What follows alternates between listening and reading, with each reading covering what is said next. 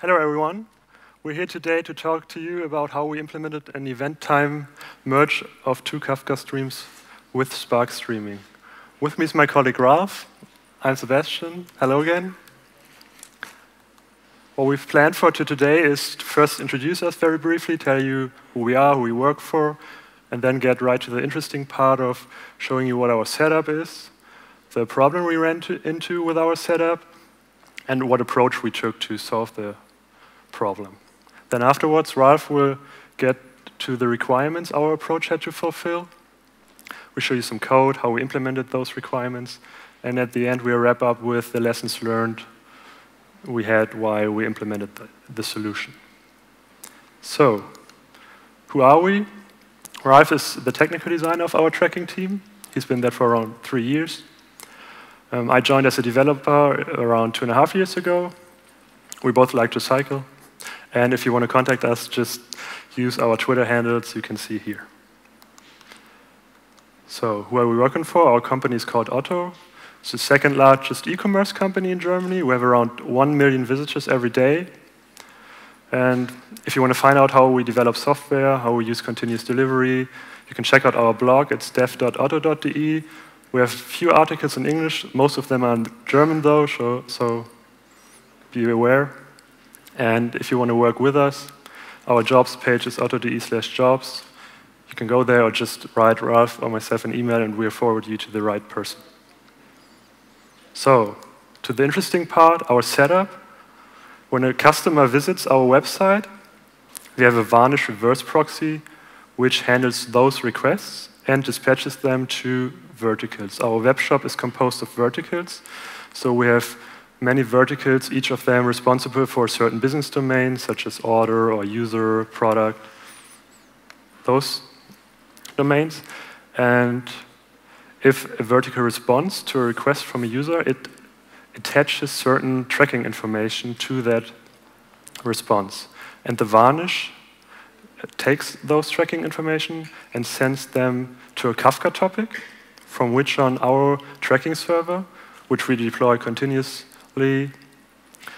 and takes those tracking information, does its business logic, aggregations, and sends them to another Kafka topic, from which on other consumers take the tracking information and use them themselves.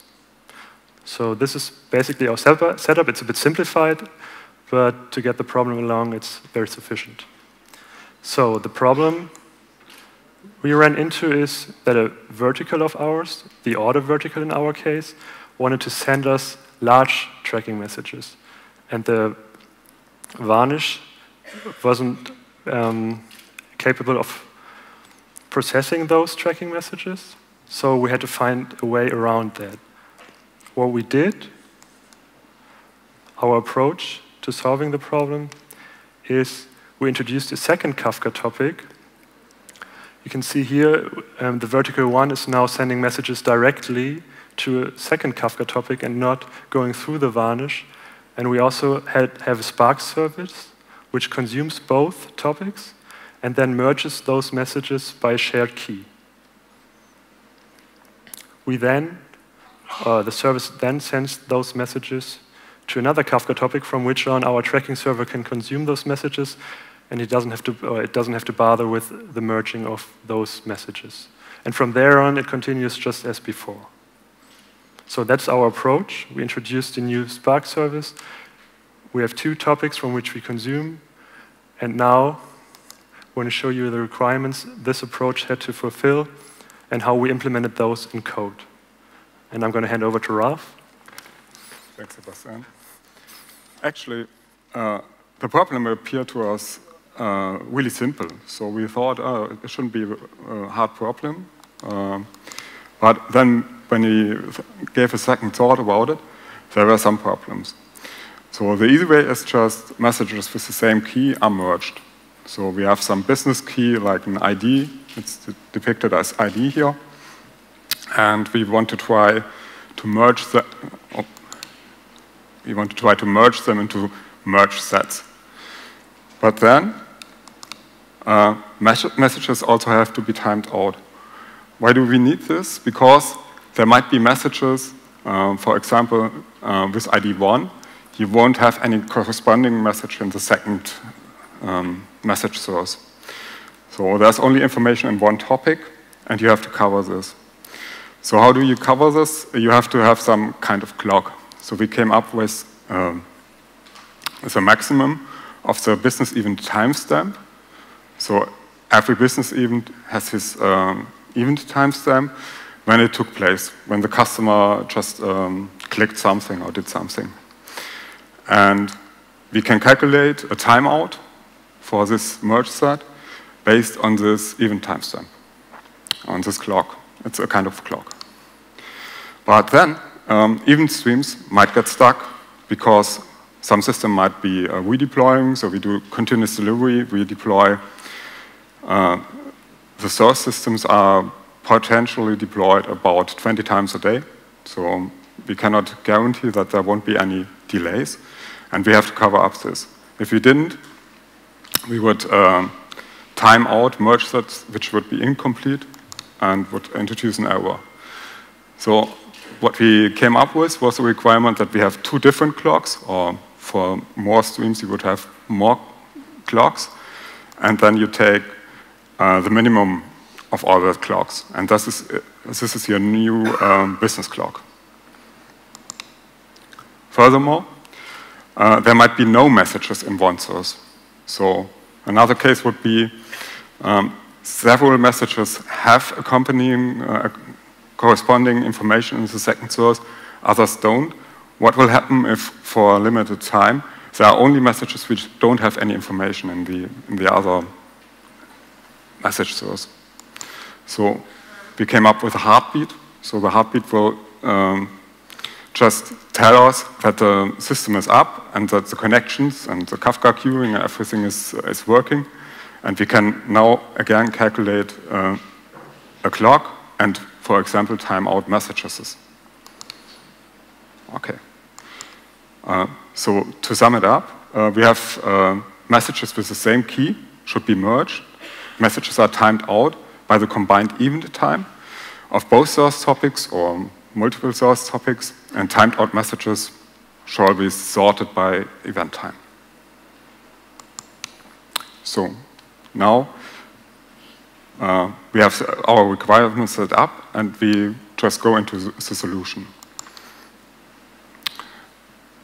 Messages should be merged with the same ID. So we decided just to use updateStateByKey, which is a stateful calculation, which is offered by Kafka streaming. Whom of you does know updateStateByKey did use it? Some hands. It is defined on pairwise RDDs. So you have a key and a value, and the pair, the first part of the pair actually is a key. Sure. It applies a function to all new messages and calculates a new state for this. And it returns also a DStream with the resulting messages. In further detail, we start with a DStream of input messages, and there might be some RDD in this input message, and then you have some resulting RDDs from your transformation. And what's special about updateStateByKey is you will have the same result going out of your updateStateByKey function will be exactly the same what you have as a history RDD in the next micro-batch iteration. So in the update function, you just get your new input messages. You have an option of some state, and you will result in an option of a new state. So you will only see the information for one key. And you can just transform the information. And if you return none, the history will be none in the next stage. If you would return some result, you will get the result. And you will always process your result as the history RDD in the next micro-batch iteration. That's about updateStateByKey. So, I continue with the implementation.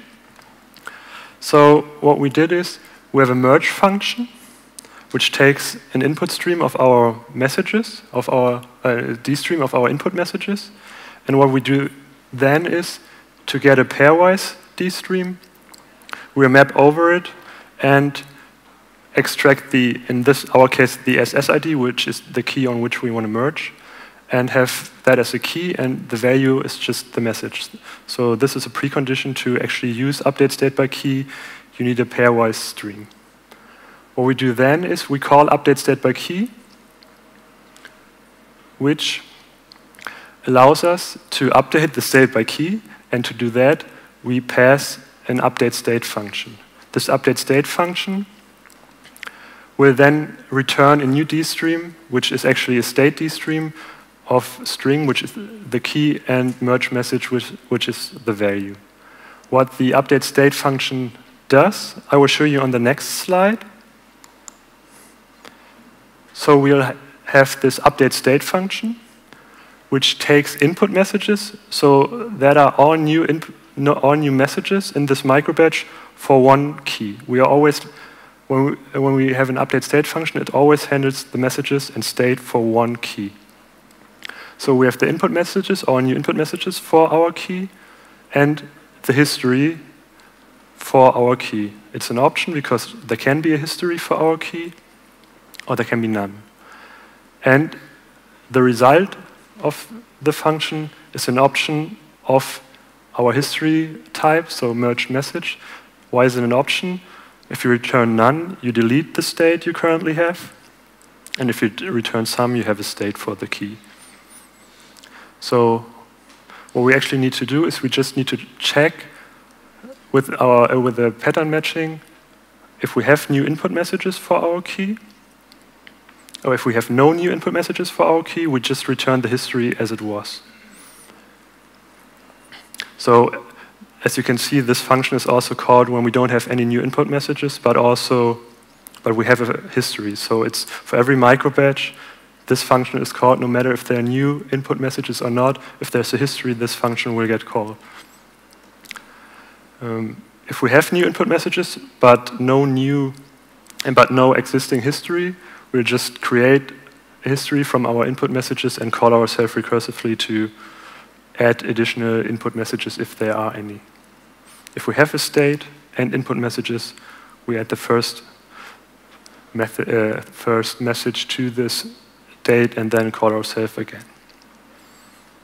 So this is how the updateStateByKey works. It's actually, Spark does most of it for us because we get the new input messages and the state. We just have to merge the input messages with the state. And now Ralf goes on. Okay. So this is nice and easy, but then we came up with some new block, with some block in the road. And it was, we have to flag and remove timed out messages. So if we get a timeout, we want to process the data further and give it to the downstream systems. But we only want to do this once. So if you look at this diagram, you see messages are coming in, and they will be processed. And the message right now is not timed out. It is not, we use a flag for this in the message after processing, and it will be flagged as not timed out. So it should be filtered before it goes downstream, because only the, timed out results should proceed. But still, this message is goes to two places. It goes into the result, and as I already said, it will also be present, this message, in the history state RDD. And if we go on, there's a second RDD, and it will alter the timestamp because there are more messages. And this altered timestamp will result in flagging of this message set, of this merge set, as being timed out. So this time, it will proceed, and it will have some result in the downstream systems. So, but we don't want to repeat this. So, as you already can see, this timed out message also proceeded into the history state of the next micro batch. So what we do is, when it arrives there,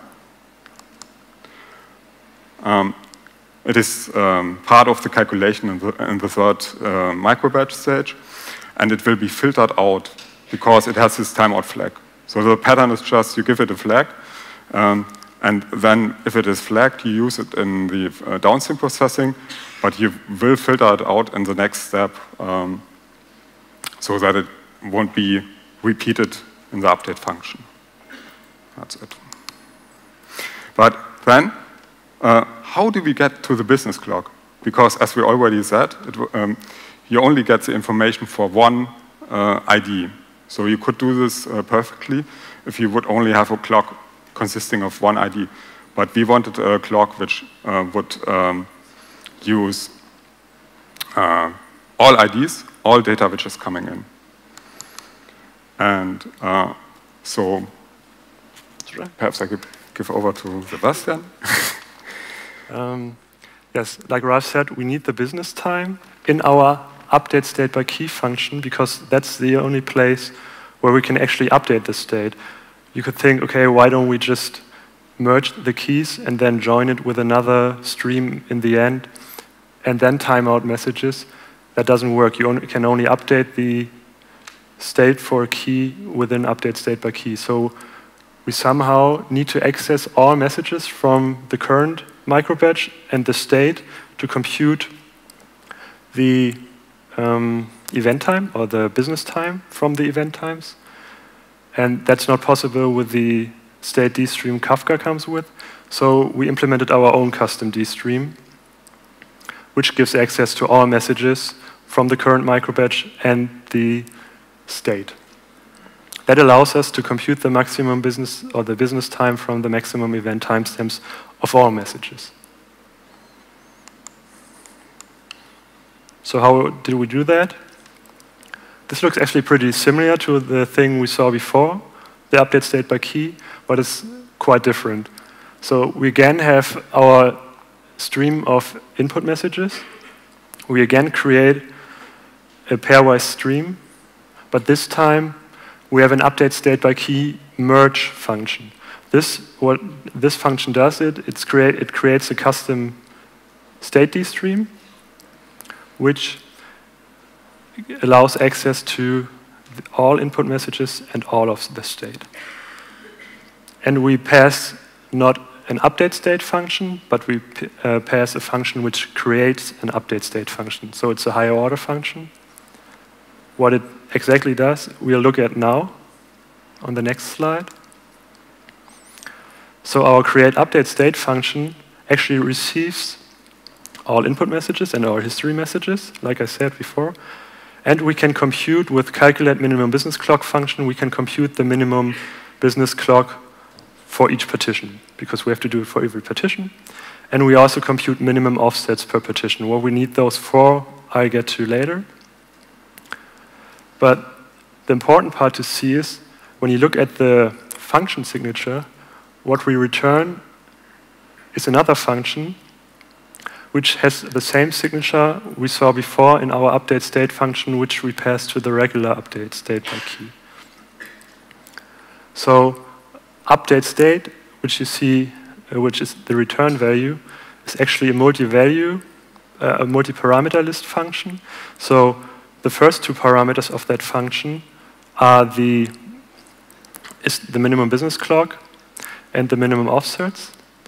And we return a function which acts just like the regular update state function, with the difference that we have access to the minimum business clock. And I'll show you on the next slide how the update state function looks. So the update state function has now access to the minimum business clock and the minimum source topic offsets. Ignore that for now. And as a second parameter list, it's just like a regular update state function, the one we saw before. So what we can do now is we're able to flag messages if they are timed out. How we'll do that, I'll show you on the next slide. But the other part is similar to what we saw before and what Ralf showed us on the slide. we go to the input, we iterate over the input messages, filter all heartbeats because we don't want to merge those. We merge our input messages with the history, just as we did with our regular update state function. And then we drop timed out messages from the state, because once a message has been timed out, we want to drop it so it isn't sent again in our downstream consumer, from our downstream consumer. And then at the end, we flag a message if it's timed out. So we remove messages which are timed out, and we flag newly timed out messages. So that's the signal for them to be sent to downstream consumers. Flag if timed out, we'll look at that now. What does it do? Well, it takes a merged message. It has access to the minimum business clocks. The important part here is is timed out. The rest is ignore that for now. So we have minimum business clocks. We can get for our partition the minimum business clock, and then we just check if our timestamp, the message timestamp, is too far behind our business clock, and we'll time out that message. So what we did is, at the beginning, we compute our minimum business clock. We create our new update state function, which has access to that minimum business clock, and is thus able to time out messages while merging keys. There were the basic requirements, and the advanced requirements Ralf will get to now again. Yes. So what we find out is that there are additional requirements which are not core to the business. I think we explained this right now, how we could merge two Kafka streams or any number of Kafka streams. But what else could happen? And what we found was, one thing is, what could happen, you could have very different request rates in your topics. So one topic might have about 10,000 messages per second, and the other one might have about 10 or something like that. And what is a requirement for us? When we have a downtime, when we do a deployment or there's any operational glitch, we want to catch up with the input information. And so maybe we catch up with 5K messages per microbatch. And if we would just throttle both topics the same, we would just, in the first microbatch, just catch everything out of here and only the first bar out of here. And then we would have ingested a lot of information which we cannot use. So this leads to some operational instability, because you could get to an OOM just if you have enough information inside here which you just store on top of the needed information. So, so what we wanted to do is to handle different request rates and topics. We want to stop reading from one topic if the event time of the other topic is too far behind. And what we have to do for this, we have to store the latest event time of each topic and partition on the driver. And then we came up with a custom Kafka DStream, which has a clamp method, and will just use this information and say, okay, should I now consume from this topic or shouldn't I? So I think Sebastian will explain it in detail. Yes, what we did here is when we're on the driver, and we have global variables on the driver, which store for each topic, our tracking and order topic, that's the names, store for each partition the maximum timestamp we saw. That's where we store the timestamps. What we need to do now is give our custom Kafka DStream access to those timestamps. How we do that is when we create the stream, we pass two anonymous functions to that stream, which let it access those information. So the stream class is now able to access the latest timestamp for every topic, for its own topic, and also for the other topic. So we can compare both timestamps and throttle one topic if it's necessary. So we do this for both streams. For the tracking stream, I omitted this one here. This is to allow access to these informations. We now also need to update that information. And how we do this is, once we created those streams, we add a new function, or we call a function on each stream, which updates the maximum timestamps. For every microbatch, it updates those timestamps with the maximum timestamps it saw. So we have the information on the driver. We allow the Kafka DStream to access that information with the anonymous functions. We update those values in here for every microbatch. And now we are going to look at the clamp method of our custom Kafka DStream. So the clamp method, what it does is for every partition of its topic, it obtains its own timestamp value. That is the anonymous function we passed into the class. So this shows that. So we have that for our own timestamp, and we have that for the timestamps of the other topic. So we know how far we are ahead, or the other topic is ahead, etc. And when we have these values,